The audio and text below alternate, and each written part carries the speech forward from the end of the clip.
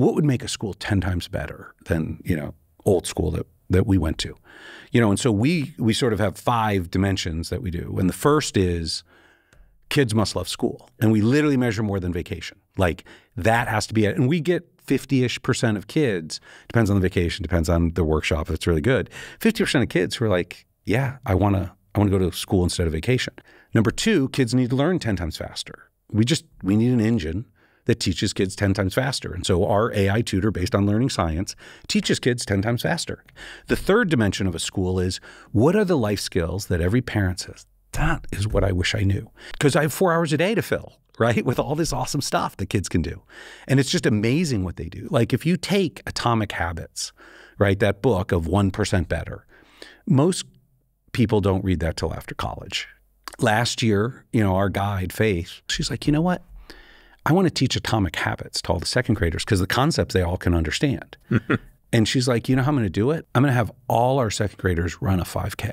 She sits down with the second graders first day and is like, who can run a 5K? And they're all like, that's impossible, Miss Faith.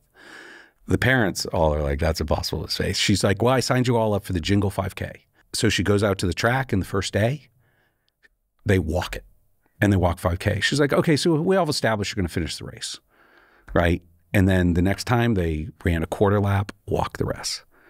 Next time, half a lap, walk the rest. And by December, right, all the kids are running the race. And so the second grader's like, Dad, I can do anything. I can do 50 push-ups. I'll do 1 today and 2 tomorrow and, build up. And that skill, that life skill, we don't teach kids in school. It's a great life skill to have. And if you have half the day, you can do that. So that's the third element of like, how do you build a great school? The fourth element, and this gets to the teachers, what would make a teacher 10 times better than what it is today? And the answer is, well, not grading science tests all day and, writing lesson plans, but instead connecting it's mentorship with the kids. Every adult had 1 or 2 teachers who transformed their life, right? Back to that. Is your guide that for you? That is the expectation, that they are the ones that the students are like, you are helping me achieve things that I didn't think is possible. And the 5th dimension that we talk about is the C's: character, community, classmates, and culture.